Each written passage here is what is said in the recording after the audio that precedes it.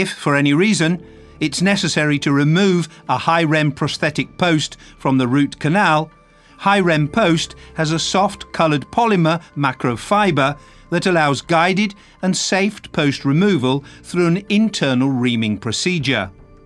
Expose the post with a diamond burr to the coronal level until the coloured macrofiber is clearly identified at the centre of the post.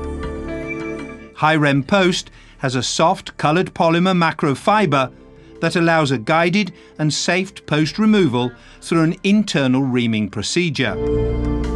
Use a new, thin 0.25 to 0.30 millimeters Ni-Ti rotating file at medium speed and drill gently into the macrofiber with up and down movements. Allow the instrument to penetrate for 1.5 to 2 millimeters and retract it after 3 or 4 seconds to allow the removal of the melted shavings.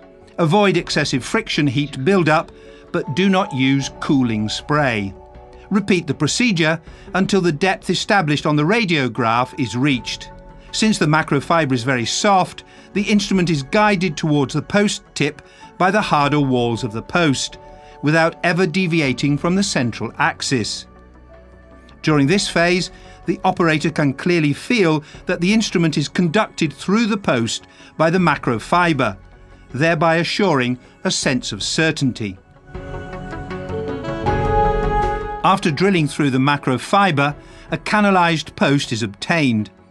Grind out the internal walls of the post with new standard Gates Glidden, Largo or Piezo reamers until cement or dentin is reached. Beware of excessive friction heat.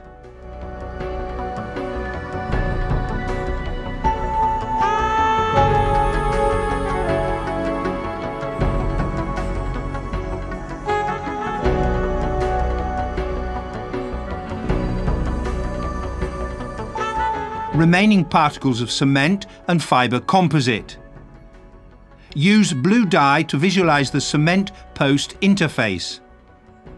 Remove the remaining cement and other debris.